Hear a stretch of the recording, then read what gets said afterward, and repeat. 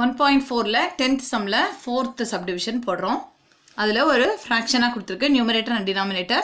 இந்த numeratorல இருக்க ஃபங்க்ஷன் பாத்தீங்கன்னா 2 into f of -2.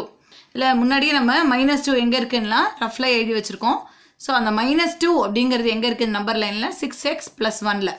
அப்போ இந்த 6x + 1 ரூல்ல x க்கு பதிலா நம்ம -2 போடணும்.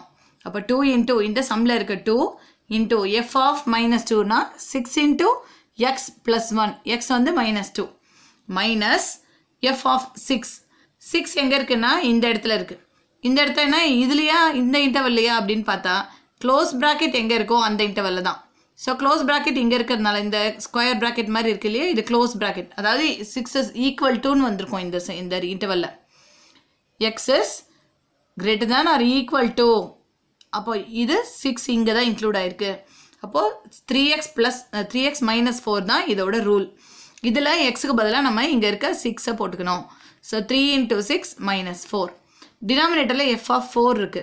4 வந்து இந்த ரூல்ல வரும் 5x² - 1 ன்னு. 5 into x ஸ்கொயர்னா இந்த இடத்துல x வந்து 4. அப்போ 4² - 1. இது ஆல்ரெடி இந்த 5x² - 1 இந்த சம்ம போட்டு வச்சிருக்கோம். அதையே யூஸ் பண்ணிக்கலாம். ஒருவேளை இது மட்டும் கேட்டா நம்ம வொர்க் அவுட் பண்ணி தான் ஆகணும்.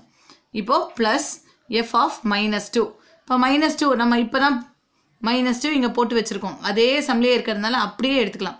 So 6 into -2 வந்து -12 + 1.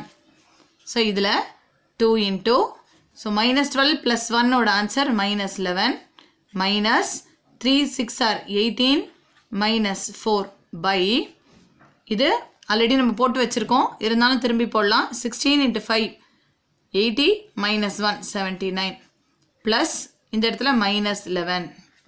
So இதை மல்டிப்ளை பண்ணா -22 இதை சப்ட்ராக்ட் பண்ணா 14 by 79 minus 11. So மேலே வந்து ரெண்டுமே மைனஸ்ல இருக்கு. ஆட் பண்ணி பெரிய நம்பரோட சிம்பிள் போடணும்.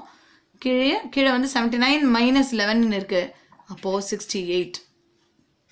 இப்போ நம்ம இதை 4 ஆல டிவைட் பண்ணலாம். So -9 by 4 ஆல டிவைட் பண்ணா 17.